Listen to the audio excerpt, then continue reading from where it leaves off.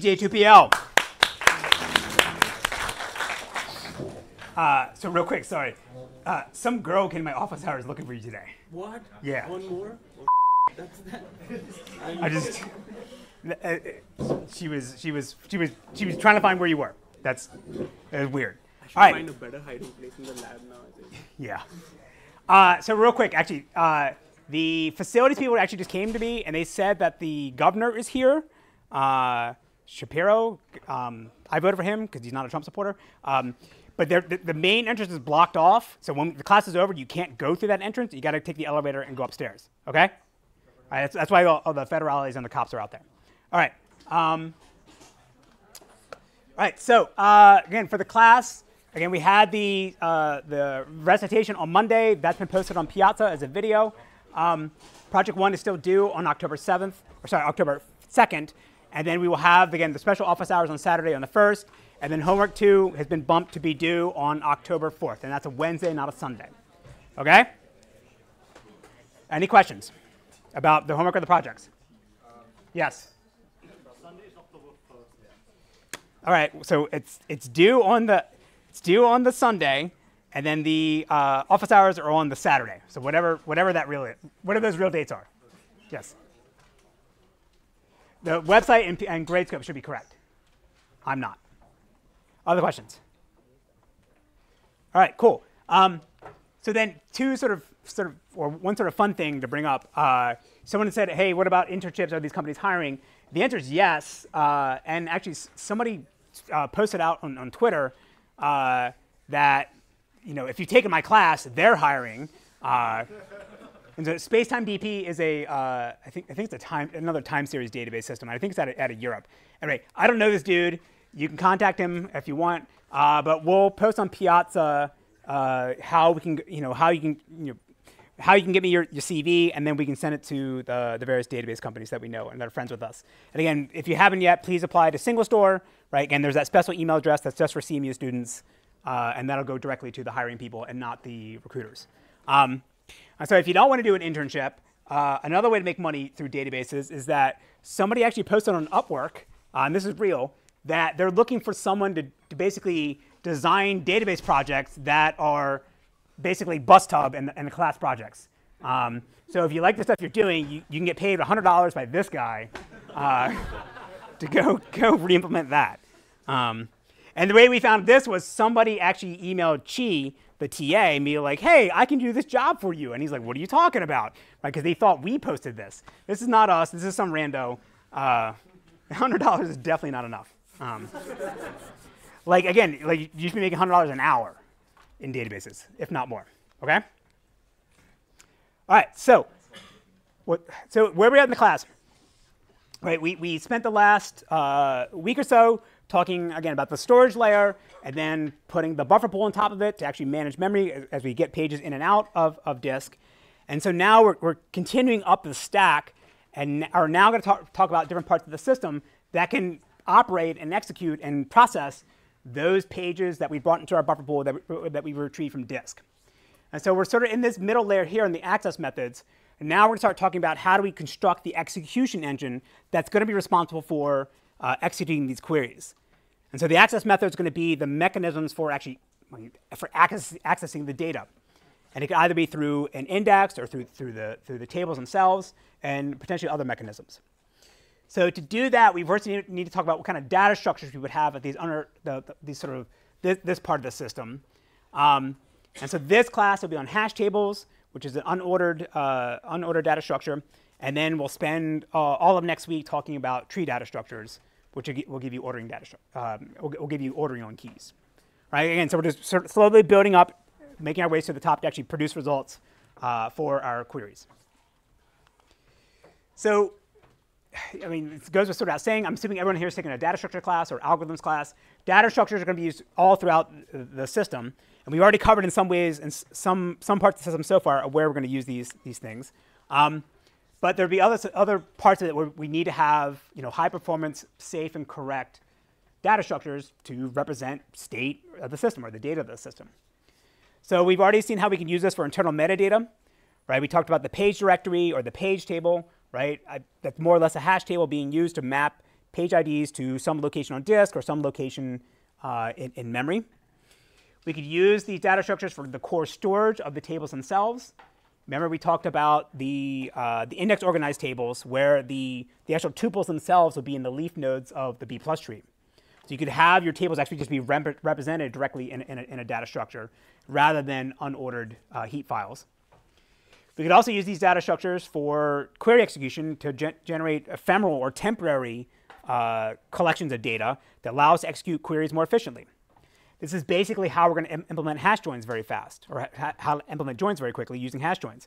So we'll build a hash table on the fly, populate it with the data from the tables we're scanning, do the join, and then throw the hash table away. Right? So just because we're building a hash table doesn't mean it's going to stick around for a long time. And then probably the one you're most familiar with is using these data structures for table indexes. Like when you call create index, that's essentially going to create one of these data structures and populate it with the keys and map them to the tuples. So you do faster lookups, like a glossary in a textbook. Right, so again, we'll see these data structures being used throughout the rest of the semester in different scenarios that are covered in this list here.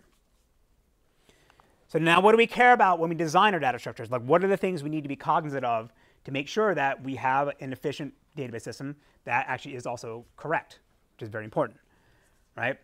So the first thing we got to worry about is how we're actually going to organize the data structure itself in either in memory or pages that will be in memory but backed by disk in the buffer pool. And remember I said in the beginning we want to make design choices in how we implement our system if we know it's going to be backed by pages on disk, that we maximize the amount of sequential I/O. So maybe we'll lay out the pages in such a way, the data structure in such a way that we have long strides of data that we can read and write through multiple pages instead of doing random I/O. And then we'll talk about how do we actually make our data structures thread safe. And so for this class, we won't really worry about it, but we'll spend a whole lecture next week on Thursday or Wednesday next week talking about how do we make sure that the data structure is correct and sound if we have multiple worker threads or processes coming in and reading, writing, or modifying the data structure at the same time, right? And this last one's going to be tricky because we're going to care sort of two kinds of correctness in our data structures if you want to make them multi-threaded. There's obviously the physical correctness of making sure we don't have a pointer that goes nowhere or a page ID that doesn't exist. Right? If we have one thread accessing a page, another thread is updating it, and that the accessing thread reads something that the guy wrote, but it hasn't been, it's not, safely committed yet, or it's not saved correctly, then we may end up, following a pointer to nowhere, and the system would crash. So we have to avoid that. But then there's another kind of correctness we'll get to after the midterm at sort of the logical level to make sure that if we make changes to our data structures, that our own thread can see those changes, or that it looks correct to it. Meaning, like, if my thread deletes a key from an index, if I then go back in that same thread and try to read that key in that index, I shouldn't still see it. The bits may still physically be there, right? Because maybe we haven't run garbage collection, and maybe there's a little flag that says this thing's been deleted. So physically it's still there, but logically it's not. We need to make sure that we don't see things we shouldn't be seeing, right? Again, so we won't focus too much on concurrency in this week. But we'll cover this in more detail next week. And certainly this will be a big issue also too when we talk about concurrency control at the logical level, having transactions and making sure we provide asset guarantees. But again, that'll be after the midterm. All right, so today's class we're focusing on hash tables. And again, this because it's a low-level building blocks that we can reuse throughout the rest of the system. And again, this shouldn't be news to anyone here. A hash table is just going to be an associative array that can map keys to values. You guys okay, or you're good? You're good? What's that? Just a lantern fire. Oh, you had a lantern fly. Okay, sorry. I thought you said you started the fire. I was like, okay, that's even worse. That will be Second time? Yeah, today. Oh, today? Wow. It was a fire alarm in Gates, yeah. Which I didn't cause. I caused one last year, not this year. All right, so with the last DJ. All right, so the way the hash table is going to work is that there's going to be, again, it's going to be this mapping from keys to values, and we're going to use a hash function that's going to allow us to essentially compute some offset within an array, and then it's basically reducing down an arbitrary key to this integer domain that we could then jump to some location in our hash table to find the thing that we're looking for, right? And this hash function has to be able to take any possible key, because again, think of any column type you can define in your database system, also any internal metadata we'd have in the system itself. And we need to be able to take that, a hash function needs to reduce that down to an integer. So in a hash table, the space complexity is going to be roughly big N, or big O(n), because we're going to have to store a slot for every possible key we want to have, right? The time complexity is nice because on average, we're going to get O(1) lookups, meaning we hash a key, jump to some location in this hash table array, and then ideally, there's the thing that's still there. Here, just kill it. There you go. All right. So that's what, two kills per the semester? That's not bad. All right, so again, on average, it's going to be 1 because it's going to be like, again, you take your key, hash to some location, and then you land a thing that's exactly what you're looking for. Worst case will be big O(n) because we'll have to deal with collisions. It may be the case that we hash our key, land in some location, and then the thing we're looking for is not there, and we got to scan along on our hash table till we find the thing we're looking for. And it may be the case that all the slots in our hash table are full, and we have to wrap around. It's basically it's one above the one where we landed with our hash function, but we had to loop around to find it, right? And so the way you sort of handle this, and we'll see as we go along, is you size the hash table to be roughly 2n, the number of keys you expect. Now you may say, okay, Andy, how do you know what n is? Well, this is what we'll get through that semester. Like the database system is going to have to try to make a decision or try to predict how many keys you're actually going to have and size it accordingly. So O(1) sounds great. And if you're, again, you take an algorithms class, this is the holy grail. You want this, right? You want O(1) because, again, it's constant time. But in actuality, again, in a real system, the constants actually matter a lot. So even though it's O(1), you could have one hash function that maybe takes 10 milliseconds to compute. Another hash function takes 1 millisecond to compute. And obviously, the 1 millisecond ones meet a lot faster if you think in large-scale tables, like billions of keys. So again, just because the algorithm complexity is ideal, on average is 1, we have to still care about the implementation and make sure we're as efficient as possible. All right, so let's look at the sort of a toy example of what a hash table looks like, and we'll see all the problems that you can have with it, and then we'll build up this, look at more sophisticated schemes that are actually used in real-world database systems.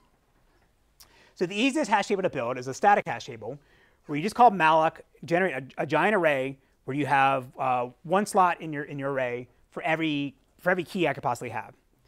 And then to find an entry for a given key, you just you mod the key by the number of elements you have, and you land in some offset in the array, right? So here's my offsets, and then any key shows up, I know exactly where to go find it, right? And you don't store the keys in this array. It's essentially just a pointer to some other location that's going to have the key and the value together, right? And the reason why you need to store the original key is because since the hash you could have collisions, which we'll get in a second, like you need to check whether the key that you land on through your hash table is actually the key you're trying to find. And the value here could be a pointer to the tuple, like a record ID, or it could actually be some additional values. For our purpose today, we don't actually care. So what are some problems with this approach? Yes? What happens if we have so many keys as more than n? How do we resize the table? So he says, what if you have well, I'm assuming it's static, but so what if you have n plus 1 keys? How do you resize this thing, right? And you have basically, in this scenario, you have to rehash everything. So that sucks. What's other problems? Yes? It doesn't handle collisions. Doesn't handle collisions. What is collision? When the hash, 2 keys gets the same value. Yes, that's correct, yes. So you have 2 keys that have the same value. They're going to land in the same location in our array, even though they're not the same. But I'm assuming that that everyone has to be unique, and you can't have collisions. And this example doesn't handle that. There's one more problem.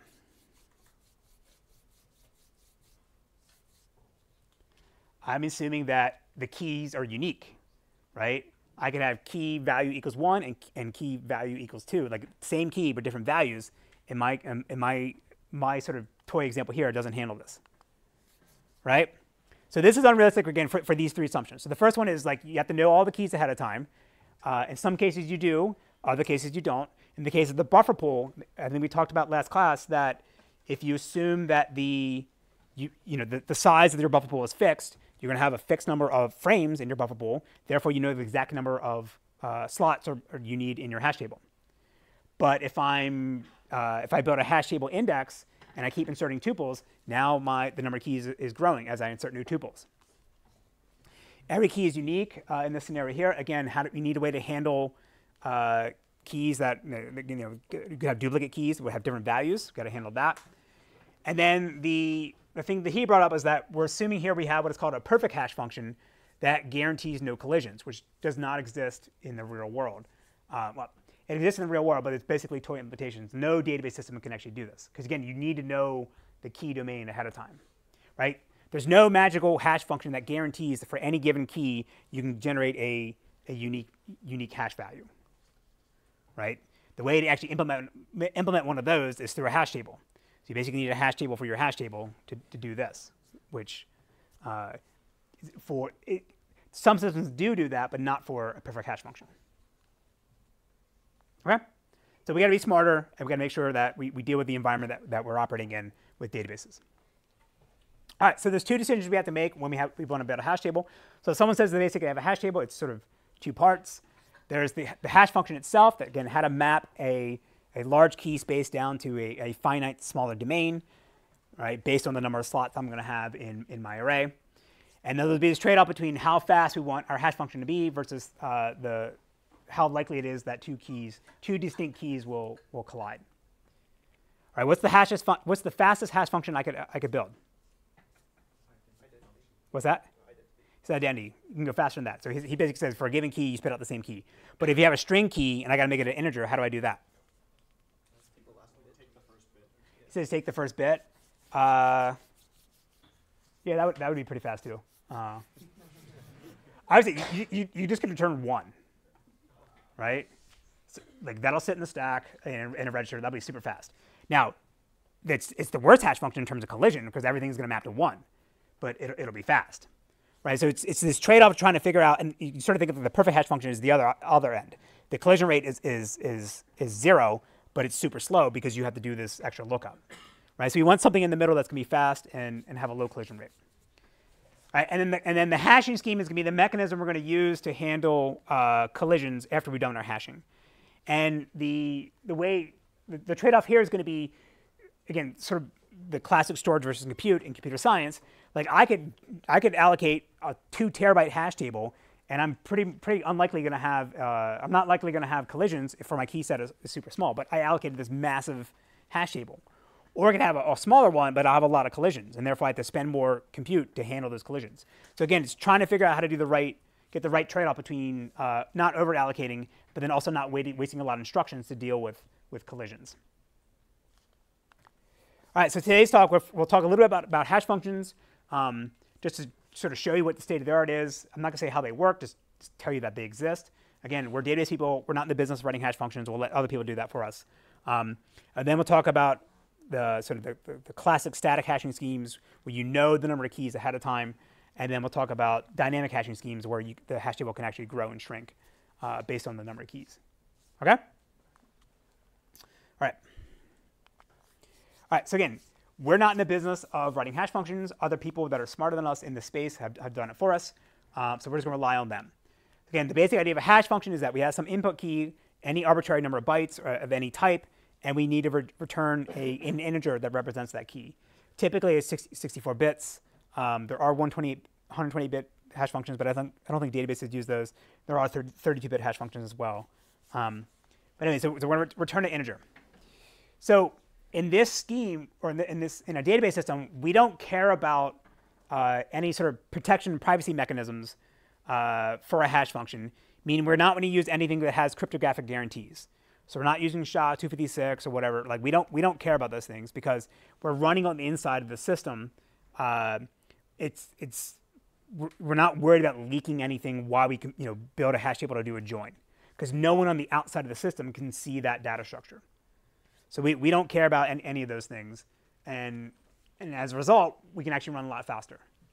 right? SHA-256 will be really slow versus something like murmur hash or XX hash. And as I already said before, we want something that's fast and it has a low collision rate. So this is just a quick overview of sort of what hash function systems are using. Some systems like Postgres roll their own hash function, but a lot of the more modern systems, they're going to use something off the shelf like XX hash or murmur hash or the spooky hash. So basically, the main takeaway from this is that the state-of-the-art one is XX hash from Facebook, or with the third version, XX hash 3. This one is shown to have some of the fastest performance and also the lowest collision rate. There are some systems that use CRC 32 or 64 for hashing like integers, because there's actually CPU instructions in x86 that do that in a few number of cycles. So there's some systems that do that, but in terms of like random strings, you typically want to use this. So murmur hash is interesting because murmur hash was written by this like random dude on the internet. He had a good, fast, general purpose hash function. Google took that and made city hash by forking it, and then they have a newer version called farm hash that has even better collision rates. There's a bunch of different sort of hash functions out there, but XX hash 3 is what you want to use. And so there's a bunch of these repositories on GitHub where people have written basically torture chambers or benchmarks to run all possible hash functions that are out there and see what the collision rate is, see what the performance is. So this is mhasher, smhasher. There's another one written by the murmur hash guy, and there's another one that's a fork of this. That's only that removes all the cryptography stuff. But for this repository here, they have this like nice summary here that says these are the ones that work the best and have good collision rates. And then the top one here is XX hash 3, the Facebook one. Right? So again, we don't care. It's a hash function, keys in, integer out. We'll just use whatever they have. Right? And then there's the full list of all the different hash functions. Some are tailored to ARM, some are tailored to x86 or whatever. Like you can get more low-level details based on the environment, but XX hash 3 is going to be a good default choice. Okay. All right. So now, assuming we're running XX hash 3, we want to talk about what the hash table is going to look like and how do we handle collisions. So for this lecture, I'm going to focus on probably the two most common ones. But number one is actually going to be the most common one of all the systems, linear probe hashing. It's the simplest, and it seems kind of brain dead in some ways. But because it's so simple, it is actually the fastest. Right? And then cuckoo hashing is a variant of this that basically does multiple hash functions. So there's a bunch of other techniques: Robinhood hashing, hopscotch hashing, Swiss tables from Google. We won't cover that in this semester, but if you take the advanced class, we will cover those things. And I would say that the current research basically shows that the linear probing stuff and the Swiss tables are the fastest ones. All these sort of extra fancy versions they try to be more performance because they avoid having to spend longer time looking for keys by moving things around when you insert. But all that work of moving things around is a performance penalty, and you're better off just kind of doing the naive thing in linear hashing. Yes. Is there a reason the chaining isn't used, or is that? This question is there's a reason why we're not talking about chain hashing, because that's dynamic. That'll be next. Yeah. Because chain hashing can grow. This is fixed size. We'll cover that later this semester or later this class. Right, these are all static hashing schemes. There's variations of linear probing. You can do quadratic probing. We can ignore that for now. Let's keep it simple. All right. So linear probe hashing is really simple. It's a giant array of slots, and we're going to hash into it. If we want to do an insert, we hash into it. If the slot is free, we insert the thing we're looking for. If the slot is not free, we just look at the next slot and insert in there if we can. Or we keep looking until we have a free slot, potentially wrapping around until we find a free location. And then if we loop back around and realize we're at the slot where we started at, then we know the hash table is full, and we have to abort it and abort it, double the size, and rehash everything. Right? It's a simple way to grow it. Right? So the state-of-the-art implementation for this, or one of the state-of-the-art implementations, is this Apicel thing from Google. And they have it's the flat hash map type or data structure. And they have pretty good documentation to describe actually how it works. And some of the optimizations they do we'll cover. So this is sometimes called open addressing hashing because the idea is that there's no guarantee that for a given key it's going to always be in the same address or same location in a slot. Depending on what got inserted before it, it may get moved around, right? If you get a dictionary in Python, this is essentially what you're getting as well, right? So let's see how it works. So say we want to insert key A, right? So we hash it, mod it by the number of slots that we have, and then we land on this location here. So we insert our key along with the value together, right? Again, the reason why we need the key is because if we go do a lookup, again, for looking for A, we need, we'll hash to the same location, but now we got to do an equality check to see whether the key that we're looking for is the key in a given slot. Same thing, so if you want to hash B, same thing, hash here, mod by the number of slots, we end up here, and we sort at the top. So now we want to insert C. So when we hash C, it lands to the same location where A is, but that slot is occupied, so we can't insert it there. So we just follow down to the next slot and insert our key there, right?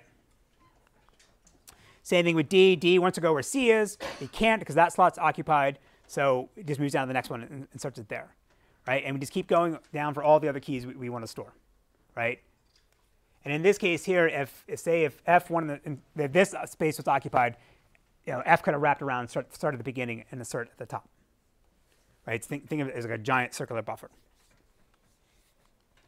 Pretty simple, right? What are some potential problems with this? Yes? Deletion sucks because you lose the whole chain. He says deletion sucks because you lose the whole chain. What do you mean?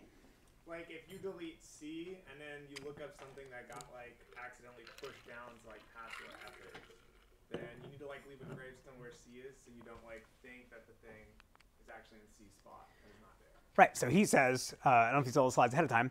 What happens? Oops, sorry. What happens if you delete C? All right. So delete C. We hash it. We land where A is, right? Now we do the quality check to see, does A equal C? No. So we know that's not the key we're looking for. And then we keep going until we find an empty slot or the key we're looking for. So in this case here, after jumping down, we find C. And now we need to delete it. But now we have an empty space, as he said.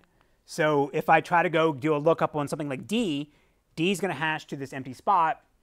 And it's going to say, oh, well, nothing's here. Right, but it really is it's the next slot down, but because the way the protocol works, the scheme works, if I see an empty slot, then I know I'm done, right? So what's one way to handle this? Gravestone, you leave a fake C. Gravestone, tombstone, that's one approach, yes. We'll get to there, which is, that is the correct answer.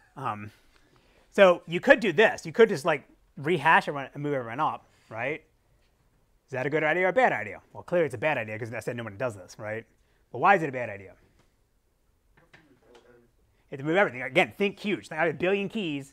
I got to go rehash everyone. That would be terrible, right? So it's super expensive, and no one does this. Skipping through this, right? So yeah, this does not make sense. You don't want to do this. The correct solution is what he was saying is what is called a tombstone. And the idea here is that I delete C, but instead of setting it as empty, I'm going to put a little marker here to say this slot, there was a key here, and now it's been deleted. So that way, if anybody comes along, doing a lookup on D, it sees the tombstone and says, well, it's not empty. Something was here, but there's nothing here that I'm looking for. So let me then look down and keep scanning along until I find the thing I'm looking for, right? So essentially, you can reuse you can reuse the slot with the mark of the tombstone for new keys, or you just insert over top of it, and that doesn't break the flow or break anything else in the hash table, right? Now, maybe the case you want to periodically run garbage collection because you can start accumulating a bunch of these tombstones, and it's just wasted space if you're not reusing them. But for our purposes, we can ignore that, right? So if I want to put, say, G can go right here, and that's fine. Now, I'm not going to discuss this too much in details, but there is a challenge, though, how you actually want to represent these tombstones. and also represent something that is empty, and potentially also represent that I have a null key, which you can do in a database system, right? So we could do the trick we talked about before with slotted pages, where we could have a bitmap in front of, at the top of every header of every page in our hash table. Like, I'm not showing the division here between pages, but think of, like, for simplicity, every page is 2 of these slots. So in the header of that page, I could keep track of, like, okay, here's the slots that are empty, here's the slots that are null, or here's the slots that are marked with the tombstone. Right? So I need some additional metadata to keep track of these things, and you obviously don't want to do it on a per key basis, because that could mess up with the alignment of things and waste space. All right, so the other thing we got to deal with now is non-unique keys. Right? So there's 2 approaches to do this. One is that instead of storing the value in our giant hash array or array along with the keys, instead the value would just be a pointer, like a page ID, to some other location that will store my list of keys. Or sorry, yeah, list of values, right?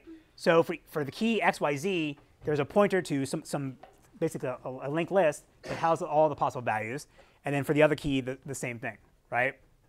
What's nice about this is because as I insert new keys, or insert duplicate keys over and over again, I'm not really changing the main hash table. I'm sort of appending to this sort of linked list. It's like the chain hash table that he talked about before, or he asked about before. We'll get in a second.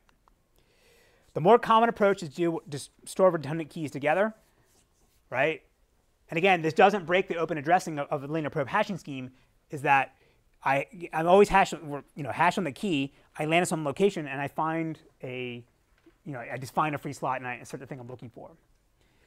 This does make it a little bit more tricky when you do lookups like give me all the keys of XYZ, the key value pairs, because now I gotta keep scanning until I find an empty slot to know that I'm not going to see XYZ ever again. Whereas in the first scenario, I find XYZ in my hash table, then I land at I follow the pointer to the list of values, and I know that's all the possible values I could have for that given key, right? But for simplicity reasons, instead of having to maintain the sort of separate linked list for non-unique keys and the inline version for unique keys, most systems just use the redundant key approach, right? Because you don't have to have multiple implementations. Yes. How would you differentiate between an update and an insert in your second choice when you have redundant? Your question is, how would you differentiate between Updating the value of a specific tuple with, inserting a new one. So his question is, how would you differentiate between an update of a value versus an insert of a value? Yeah, for hash tables, you really don't do updates. It would be a delete followed by an insert, right?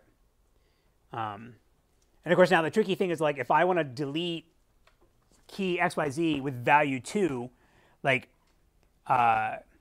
I can't, like, sorry, if I just say delete, if I only want to delete one of these, like, I have to know what the value is and to make sure I only remove that one. Because I'm going to delete all XYZ, which may not be what I want.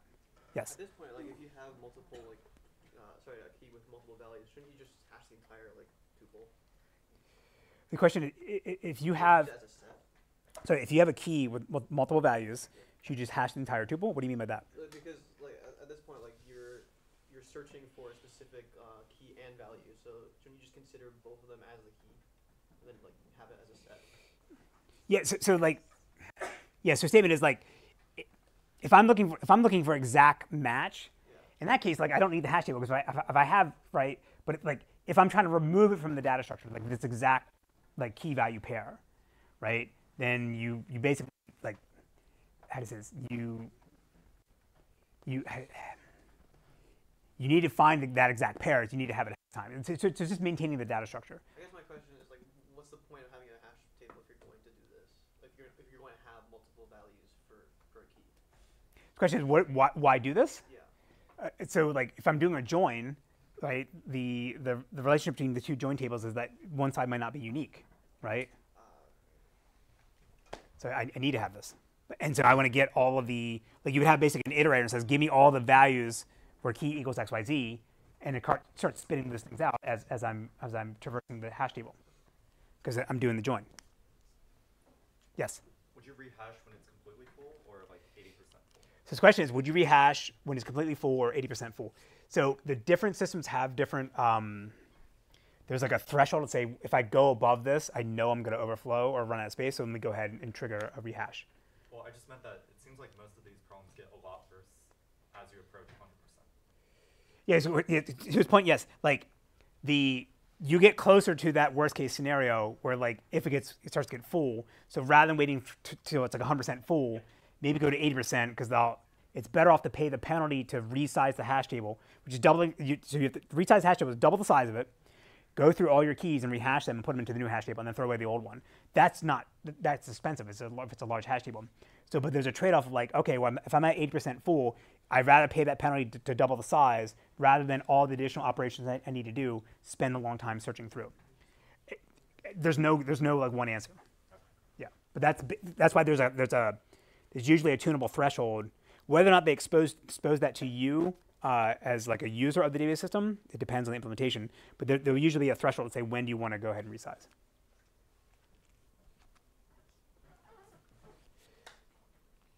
All right, so some other optimizations we can do is that one is you could have different hash table implementations that have these different mechanisms or like decisions about when to split, how to store things, and whatnot based on the data type you're storing. So an obvious thing would be like if I have I want to build hash tables that support string keys.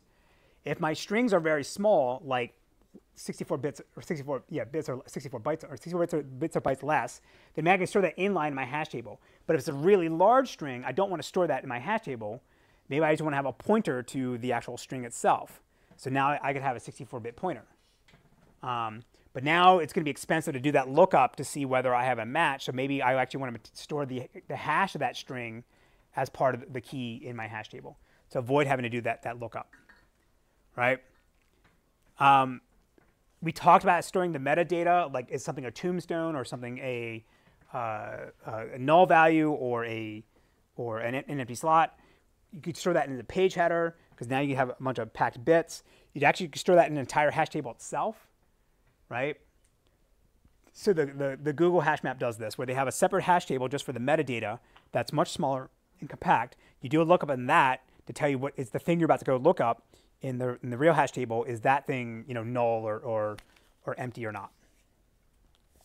And then this one is interesting. This one comes from ClickHouse. It's a OLAP system that came out of Yandex in Russia.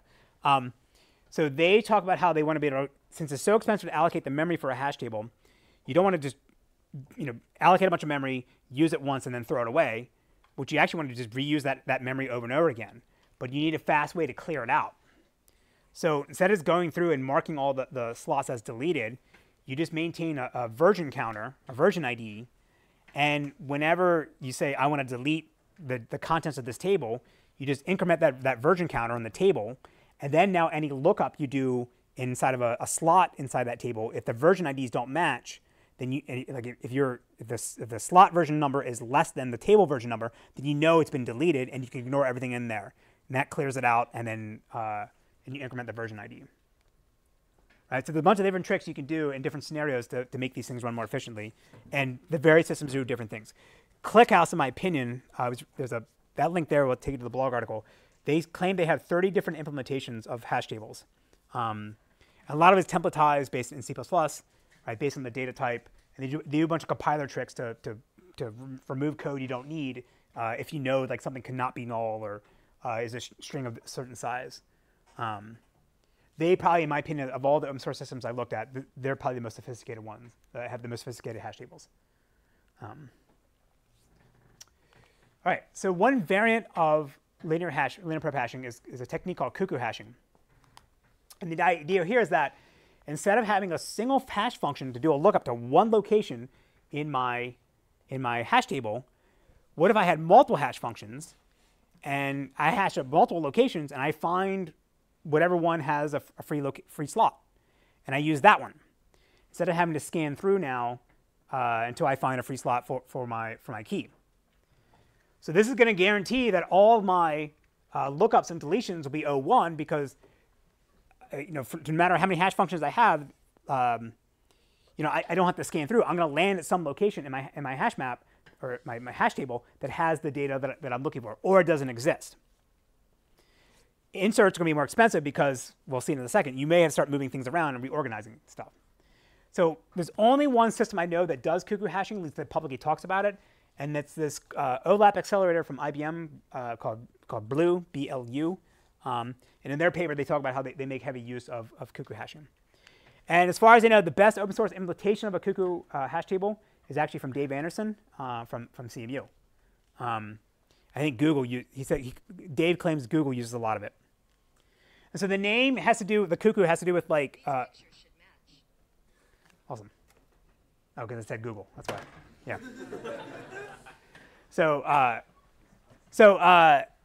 Where was it? Yeah, so the name cuckoo has to do with this bird where they lay their eggs, they can lay their eggs in another bird's nest, right? And so the idea is, again, my key may end up stealing somebody else's slot in my hash table if I try to go there and they're using it. So let's see an example. So say we have a single hash table, but now anytime we would do an operation, we're going to have two hash functions. So it's going to be the same hash function implementation that we talked about before, like XX hash, murmur hash, spooky hash, it doesn't matter. But we'll just give it a different seed to the hash function that guarantees that for a given key, or doesn't guarantee, but it's very likely that for a given key, it's going to produce two different hash values. So I hash A, and I have these two locations here. So in the very beginning, my hash table is empty. So I can either flip a coin or pick the first one. It doesn't matter. And so I'll decide that for inserting A, it goes in the first slot here. Now I want to put B in. And so the first hash function hashes to where A is. The second hash function goes to an empty slot. So because the other one is occupied, I'm going to always choose the empty one, and I'll put B at the top like that. Now where things get tricky is that we have multiple, our two hash functions or multiple hash functions hashed to two locations that both have, both are being occupied. So in this case here, for whatever protocol, whatever scheme you want to use, say we can flip a coin, we decide we want to evict B. So we'll go ahead and bash B on the head, take its location, put C in there. But now we got to put B back in. So because B landed on this using the second hash function, after we take it out and put it back in, we use the first hash function. But then that takes us to the location where A is located. So B is allowed to steal from A. So B goes there. A comes out. We hash A with the second hash function, and then we land to another location. And again, just like before in linear probe hashing, you need to keep track of if you're stuck in a loop, right? So you just got to keep track of, is the key I'm putting in the same key I tried to first put in the very beginning, and I've just looped back around, and I'm stuck in an infinite loop. And therefore, I need to abort, double the size of the hash table, and rehash everything. So now when I want to do a lookup on B, right, I take B, hash it twice, and I get two different locations. And now I do my check to see is the key stored in this slot the key I'm looking for. If yes, then I have the thing I'm looking for.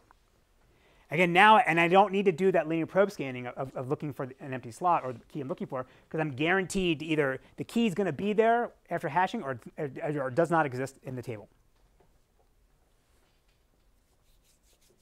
Is this a good idea or a bad idea?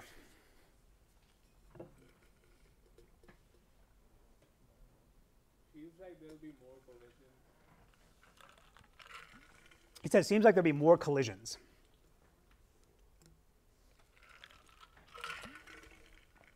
Well, no, right? Because so like, there's trade-offs, right? So like, yes, could be more collisions, but like at least in linear probe hashing, you're guaranteed to always put something in there, right? It may be in the worst slot, maybe the slot right above the one you try to go into, and you loop back around. But at least if there's a free slot, you'll get it. Yes.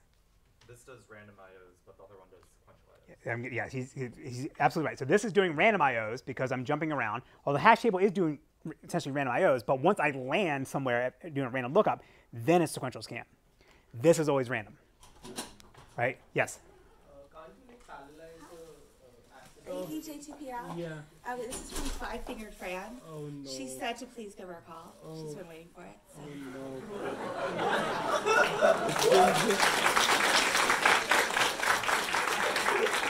It's a long story. It's been. I mean. What? Yeah. I mean that's. This is what I face. Okay. Don't you have a girlfriend? I do. I mean, explaining to her. This is every conversation every night. Explaining to her is the most. I mean. All right. I mean. That's the life, I guess. It's impressive. Yeah. They're really nice flowers. Okay. I mean, you're a good DJ. It's not. And you do databases, so it makes sense. All right. Databases are the key. Yeah. All right. Congrats. No. All right. So your question was.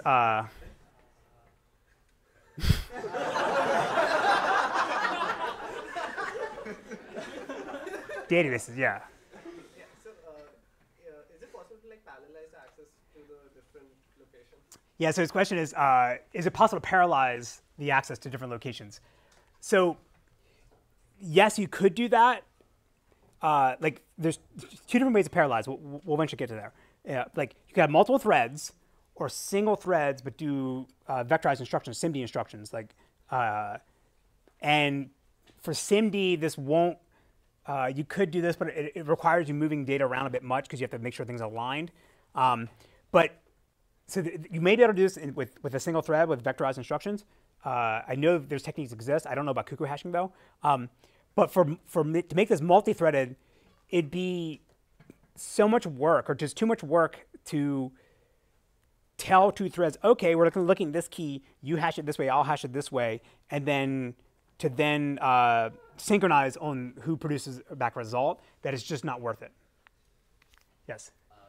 Do you have to guarantee for like X number of keys that there'll always be at least like X number of valid output hashes in order, because otherwise you might have a case where A and B and C, all the hash functions hash the same like position.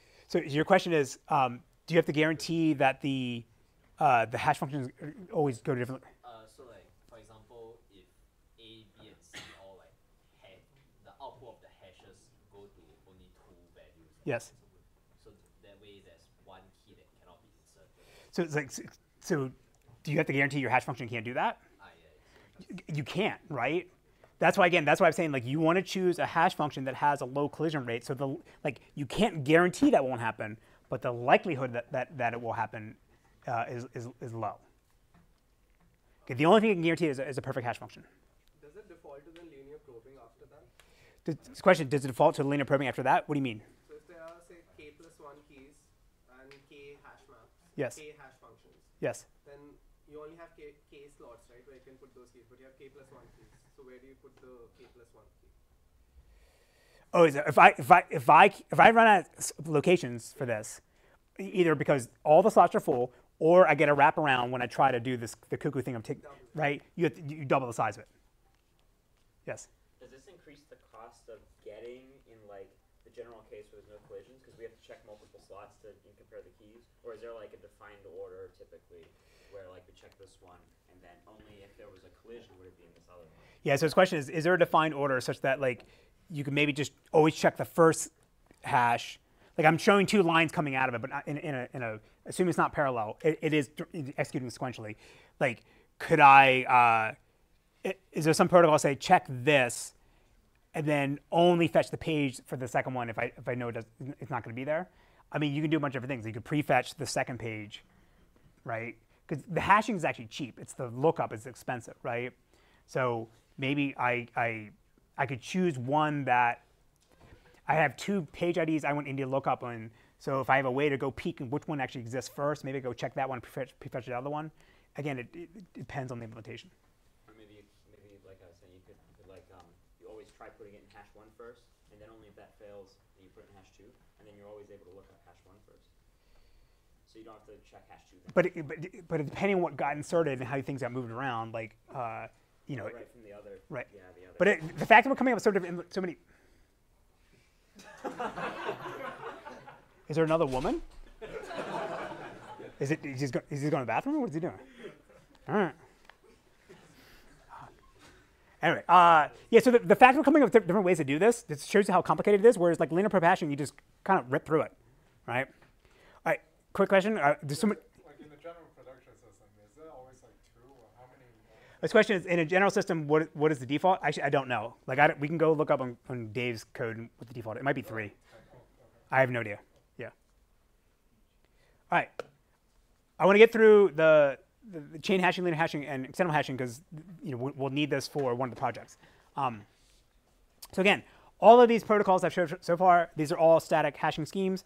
Again, if we run out of space or we loop back around, then we need to double the size of the hash table and repopulate it, and that's expensive. So we will now talk about different techniques to incrementally resize the hash table without having to rebuild the entire thing.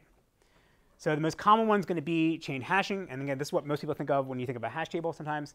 But then we'll look at 2 more advanced techniques that actually are used in real systems. So chain hashing, the basic idea is that instead of having this giant array of all the slots where we actually insert keys, our array is just going to be pointers to essentially linked lists or chains or buckets where all the keys that map to that slot in our hash table will be found in that linked list, right? If you allocate a hash map in Java, this is essentially what you get. And so the linked list part can essentially grow infinitely because, again, if in the worst case scenario, all my keys hash at the same slot, I'm just appending to this giant list, and I'm falling down or basically end up with a sequential scan. But again, ideally, if I have a hash function that's good, I'll have a good distribution of keys. The way to think about this is that we're essentially partitioning our giant hash table we had before into to smaller hash tables themselves, or smaller tables. We can get unique keys doing the same tricks we did before, right? Just keep appending the redundant keys to this giant list, right? We can still use tombstones, but oftentimes compaction is just faster in this case. All right, so now again, we have our bucket pointers, and this is where hash functions are going to hash into, and then these are just be pointers to the different buckets that exist, right? So if we want to put A in, we hash it mod n by the number of bucket pointers we have, and then we land in that bucket, we find the first free slot, and we just insert it, all right? Same thing, we're going to put B goes to the top here, just as before. And then now in case of C hashes to the same bucket where A is located. We just scan through sequentially until we find the first free slot. You had to take a call? Yeah. All right. You put D in. D goes where A is. It scans through. All the slots are empty. You can put something in the page header and say, I have no more free slots, therefore always expand me when you get to me. It doesn't matter. And then basically this page here will then point to another page where you can find D. And then we want to put E, and follow through until we find E here, right? And F can go here. So again, the nice thing about this is that I can grow the key list within a bucket without affecting other parts of the table. But you can have sort of like two level hash tables where like this is a hash table that takes you into these buckets, another hash table. But for simplicity, we're just showing it as a linked list like this. But doing that, yes, question. When you create a new bucket, how do you determine the size? This question is, when you create a new bucket, how do you determine the size of it? So we're not talking about whether, for this lecture, we haven't talked about whether something's like backed by pages on disk or in memory. But like if it is assume it's backed by pages that are on disk in our buffer pool. So if whatever the page size in the database, that'll be the page size of a bucket. So in Postgres, it's 8 kilobytes. MySQL, it's 16 kilobytes, right? Yeah, I'm showing within one page two keys because it's PowerPoint, right? So again, if I have a lot of keys hashing in the same location, this linear scan here can be expensive. So actually, a really simple optimization you can do is in your bucket pointer list, you also store a Bloom filter. That just tells you whether a key exists in my linked list. So if I want to do a lookup now in G, I first check the Bloom filter. I ask it whether it exists or not. If yes, then I'll keep following the pointer and go then scan along until I find the thing I'm looking for. If not, if it says no, then I don't have to do that scan. So that avoids having to do that extra traversal. Does everyone know what a bloom filter is? No. Okay. That's why I asked. Hold up. Bloom filters are awesome, and they'll be useful for a bunch of things. All right, quickly. A bloom filter is a probabilistic data structure that can answer set membership queries. So a filter is different than an index. An index tells you for a given key, where is it? It's in this record ID or it's in this page. A filter can only say, does the key exist, yes or no? It can't tell you where it is, it just tells you whether it exists, right? So a Bloom filter, it's the guy was named Bloom, I think from the 70s. So the Bloom filter is a probabilistic data structure, meaning like it can tell you with absolute 100% correctness that a key does not exist, but if you say it can tell you that a key does exist and it might actually be wrong, right? So it can give you false positives. And you can only do two operations on the basic Bloom filter. You can do an insert and you can do a lookup. You can't do deletes. And we'll see why. So it's basically just think of like most simple. It's just a bitmap, right? And a bit will be set based on the keys that get inserted. So say I start inserting members of the Wu-Tang Clan, right? So I insert RZA, and so I'll have some hash functions. I'll hash it again. It's the same hash implementation, just a different seed. I get some hash value out, and then I mod it by the number of bits that I have in my Bloom filter. And then whatever that number is, I set those bits to 1, right? Flip it from 0 to 1. I insert JISA, same thing, hash it, mod it by the number of bits, and set those bits to 1. Now if I want to do a lookup, like on RZA, same thing. I just do a hash the key I'm looking for, mod by the number, and then I go check to see whether all the bits, bit locations that I've hashed to, if they're set to 1. If they're set to 1, then I know, that this was set. Or I know that. Sorry, if it's set to 1, then I think it could exist, but I could be wrong because something else might have set those bits. Right. So I'll get back true for this. If I do a lookup on Raekwon the chef, again, when I do a lookup, one of the bits is set to 0, so I know that cannot have been inserted because otherwise one of those bits all those bits would have been set. So I get false. But I look up ODB, rest in peace. Again, now I can get a false positive because I never inserted it, but his bits were set to 1, so therefore it's true, but it's actually wrong. So you can put that Bloom filter in front of your bucket chain, and it'll be populated with the bits set for the keys that are actually inserted into it, and I can maintain it incrementally because every time I add insert a new key into that bucket list, I update my Bloom filter, right? There's different variations of Bloom filters. You can have different levels of them. You have decaying ones. The size of the Bloom filter can vary. There are hash functions. There's a whole bunch of different things. But like this data structure is super useful, and it's been used all throughout the system. Yes? How does the rate of false positives change when you increase the size of the Bloom filter? His question is, how does the rate of false positive change as you sign the Bloom filter? There's some formula that says like if you want like a 1% false positive rate, you need to have a Bloom filter this size and with this number of hash functions. Is it like exponential or like linear? His question is it exponential or linear? I don't know. I don't remember. But there's this website here, the Bloom filter calculator. You say what false positive rate you want, how many keys you have, and it'll tell you the size of the Bloom filter you want, and then the number of hash functions. Yes? How would Bloom filters handle deletion? So the question is, how does Bloom filters handle deletion? They don't. Right? There are variations of them that with multi-levels you can do it, but for basic one, they don't. Again, Bloom filters are super useful, and we'll use this throughout the system in a bunch of different ways. We'll use it for hash joins. Because again, it's a lot cheaper to go look up to see, is it in my Bloom filter, than go look up, actually follow a page and look on disk to see whether something exists or not. Okay. So a more sophisticated scheme is called extendable hashing. And this is going to be like chain hashing, but we're going to allow we're going to be able to split the buckets to avoid these infinitely long bucket lists. And we're going to split it in such a way that we only need to do it incrementally in a small part of the hash table rather than having to rehash everything. And the key idea of this is going to work is that we're going to expand the number of bits we have to look at when we do lookups in our bucket list or bucket hash table to go find the bucket chain that we're looking for. And we can vary this per per value or per key type, not key type. We can vary this based on what bucket list we're looking at. So it may be the case that two different locations, or multiple locations in our bucket array will point to the same bucket list, but then that can expand and break up as we need it as we go along. So I didn't actually think this is a bit complicated, and I didn't think actually any system actually uses it.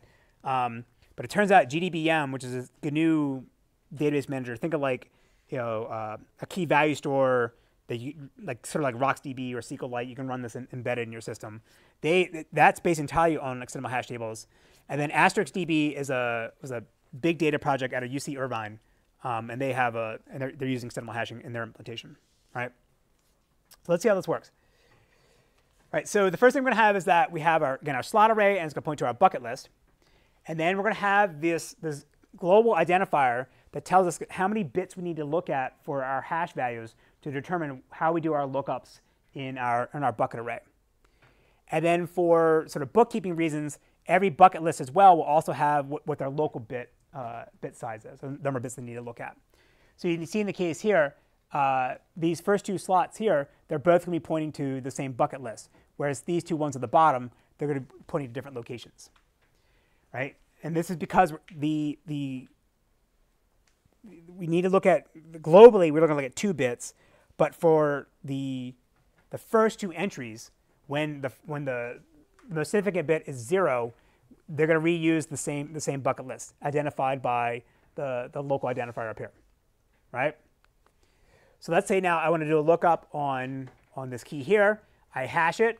I then look at the top 2 bits because that's what's set in my global identifier, global counter. And then I hash in this location. I just follow the pointer, and then I land in that bucket, and I can just do the linear search to find the thing I'm looking for. Say now I want to put B. B, again, globally, I know I need to look at the top 2 bits. I do a lookup in my bucket list based on those 2 bits. Then I land to this location here, and I go ahead and insert it. But now I want to put C in. And if I look at the last 2 bits, it lands in the same location when I inserted B. But now this bucket is full. I can't put any more entries in. So I need to expand the number of bits I'm looking at to now expand the number of options that I have.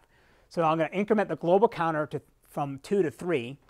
I'm going to double the size of the number of pointers I have in my bucket array, but then and create the new entry. But then when the bit is set to 0, they're all still going to point to the first bucket here because I haven't split that one yet. So I need to look at 1 bit for that.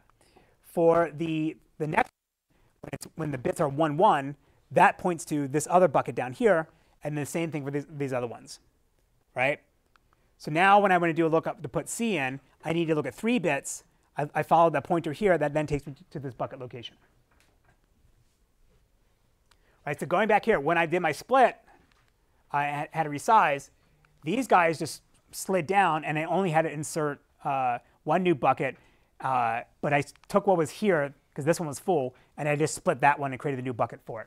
I didn't have to touch the one at the bottom, and I didn't have to touch the one at the top. I do have to double the size of this, but like that's you have to take a latch on it when you do it, because you have to make a copy and resize it. But it's not that big of a deal. You can do that pretty quickly.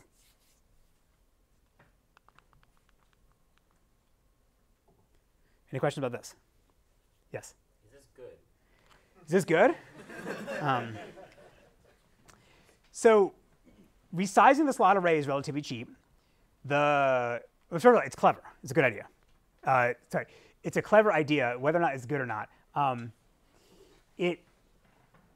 engineering-wise, it's a bit tricky to keep track of all the metadata, where what bits I need to be looking at as a hash into it. But it's basically just chain hashing. So all the benefits I get from chain hashing are applicable here. It's just I have an extra mechanism now to split things up, so I don't have this infinitely growing, linked list. So it's just a way to handle incremental resizing in a way you couldn't do in regular chain hashing. Yes. So why don't people use it? Because it's hard to implement. I think, yeah, again, linear probing is probably the easiest thing to do, and the lock the whole table and double the size of it is sometimes is good enough. All right. So the last one is linear hashing, and this is actually what Postgres does, or it's something very close to this. And the reason why Postgres, well, there's another system called BerkeleyDB that also does this. The company that built BerkeleyDB was a company called Sleepy Cat Software. So the people that build WiredTiger, they originally started Sleepy Cat. That got sold to Oracle. So Oracle owns BerkeleyDB, and then they went out and started a new company. Instead of calling it Sleepy Cat, they called it WiredTiger, like tiger and cocaine or whatever. It was trying to be the opposite. But the woman that wrote the linear hashing implementation in Postgres in the early 90s was the founder of BerkeleyDB. So she wrote it for Postgres and then wrote it for BerkeleyDB, right? And she was one of Stonebraker's PhD students at Berkeley. So the way linear hashing is going to be more complicated than extendable hashing, potentially. But the basic idea is that we're going to keep track of the next bucket list we want to split. And that when any time there's an overflow in our bucket list chain and anywhere in our hash table, whatever we're pointing at with our split pointer, that's the one we're going to split. And the idea here is that, again, we want to do this incrementally and not have to lock the whole table while we resize, so we can make small changes as we go along. And the idea here is, again, you're amortizing the cost of resizing, so like it's sort of shared across multiple workers. So there's not like one worker who's the unlucky one that shows up, tries to insert something, and then they draw the short straw and they're responsible for resizing the whole thing. You do it and incrementally as you go along, and that sort of smooths out performance. So again, the idea here is that we're going to be able to split whatever the next one we need to split, which may not be the one that overflowed. It just be whatever the next one is in our incremental order, and then we'll maintain multiple hash functions that are going to help us determine which location within our bucket list we should be looking at. Let me show you the diagram, and this will make more sense. So again, just like before, we have our bucket list here, and that's going to map to bucket chains. And then we're going to have the split pointer that's going to say, here's the next thing we want to split anytime anything overflows in our hash table. And then we have, at the very beginning, we assume we have one hash function that's just the key. Say it's the identity, the key mod by by n, for simplicity reasons. But again, assuming like it's taking any arbitrary string or any arbitrary byte sequence and spitting out integer. All right, so say I want to get 6. I do my lookup, and at 2, and I follow along, and I find the key I'm looking for. Like that looks just like before, nothing special. But now I want to put 17, and it should go into this bucket here, but that thing's full. So we're just going to do an overflow, just like chain hashing. We're going to extend it with another bucket and insert it into that new page. But now, because we overflowed, we need to split whatever the split pointer was pointing at. So in this case here, it's pointing to bucket 0 or bucket list 0, even though that didn't overflow. So what we need to do now is look at all the entries inside this bucket list, and we're going to rehash them based now on 2n, because we're going to incrementally grow the size of the bucket list by 1 each time, right? So we had 4 entries. Now after we got a split, now we'll have 5. So we go through and this point's there. For every single key, we're going to rehash it based on instead of mod n, but mod 2n. So 8 mod 8 is 0, so that stays where it was. 20 mod 8 is now 4, so that's going to get moved down to this new page down here, right? And then now the split pointer just moves down by 1, and we continue doing whatever, continue operating on the hash table, right? So now I do a get 20. When I first hash it, I would get 0, but then I know that that location in my bucket list here is above where the split pointer is pointing at. So I know I've already splitted everything up above it. So after I mod it by 4, I got to mod it by 8 now to figure out where it really is. And then that's how I can find it down here at the bottom. Say I want to get 9. In this case here, it's pointing to exactly where the bucket, the split pointer is pointing at. So I know I haven't split it yet. So I can just only hash it once, and I scan along the linked list until I find the thing I'm looking for. Right? And at some point, the split pointer will get to the bottom, and I'll have 8 slots, and I just loop back around and start all over again. So this seems kind of, again, counterintuitive, that like I'm not splitting the thing that overflowed. I'm splitting to whatever the split pointer points at. But the idea is, again, that like if, say this location, or this, slot 1, this thing is super hot, and I keep overflowing and overflowing, well, I'm eventually going to split it, right?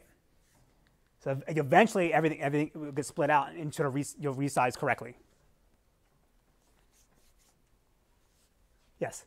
One thing I'm confused about is it seems like every time we overflow by 1, the split pointer moves down by 1, and then we add 1 new page. So when would the split pointer ever wrap around? Because it moves down by 1 the same time we add a new page. So the question is, when would it actually wrap around? Because you each add by 1.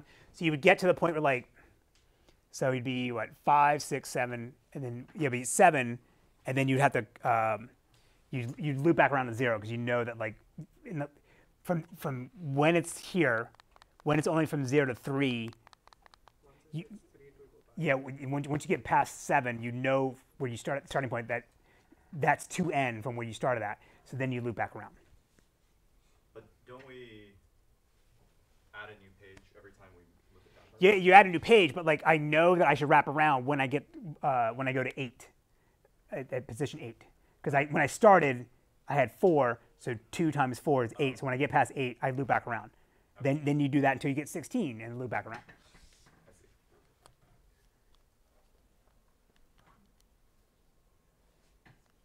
Good idea or bad idea?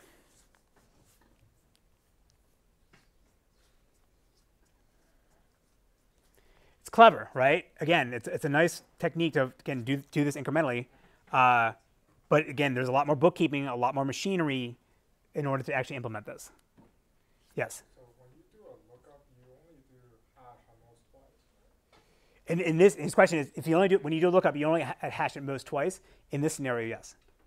Not in other scenarios? Like if this thing is massive, I could have like, right, yeah. So actually what happens is, once I get to, say I got to 8 and I wrap back around, I can drop the first hash function. Right.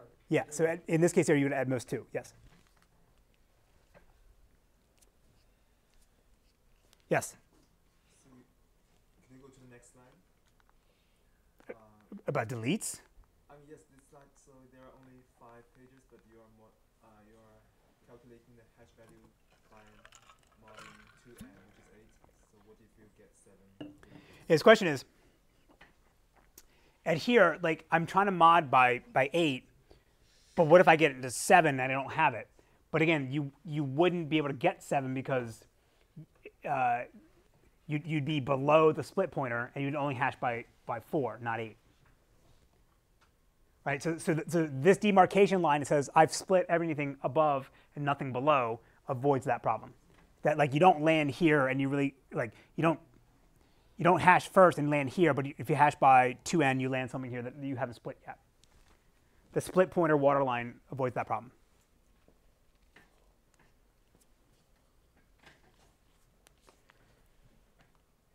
All right, so splitting buckets based on the split pointer eventually gets you all overflowed buckets.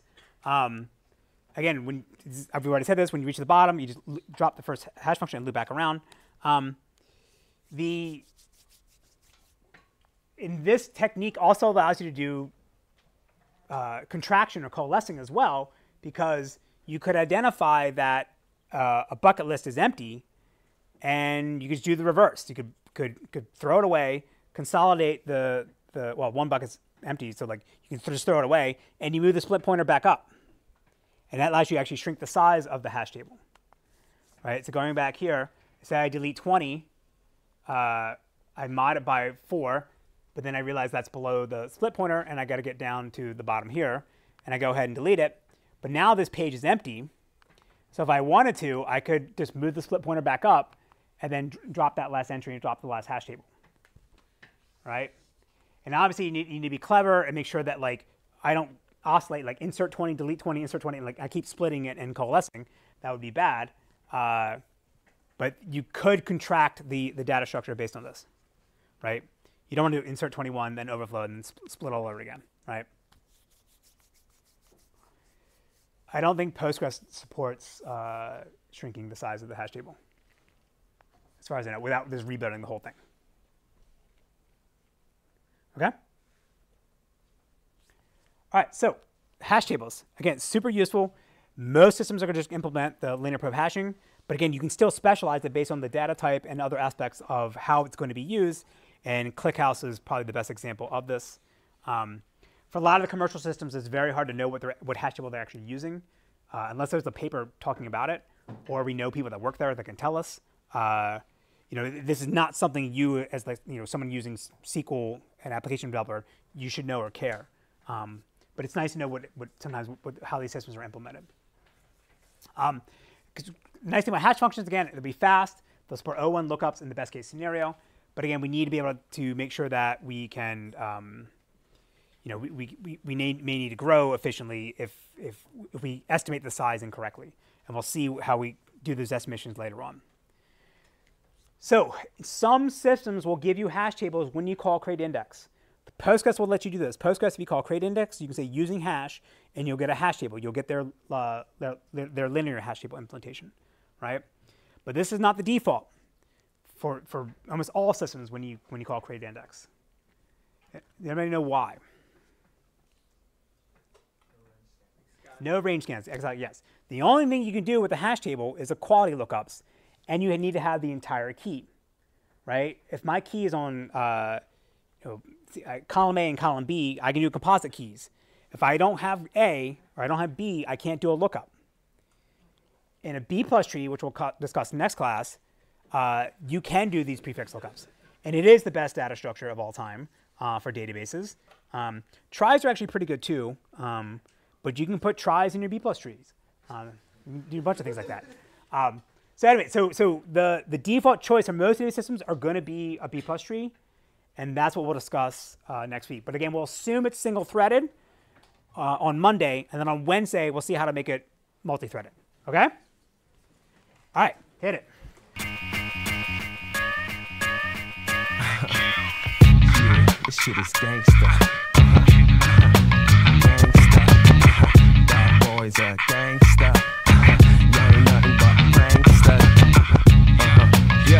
Yo, now listen. I'm the poppy with the motherfucking hookup. 28 a gram, depending on if it's cook up. You ain't hit 'em all yet? Still got you shook up? I smack you with the bottom of the clip and tell you look up. Show me where the safe's at before I blow your face back. I got a block on taps, the feds can't trace that. Style is like tamper-proof, you can't lace that. The Dominican, or you could call me Dominican. Black skelly, black leather, black suede Timberlands. My all black 38ers send you to the pearly gates. You get Kasama trying to skate, and that's your first mistake. I ain't lying for that cake, your fam will see you wake. My grams is heavyweight, and ran through every state. When they ask me how I'm living, I tell them I'm living great.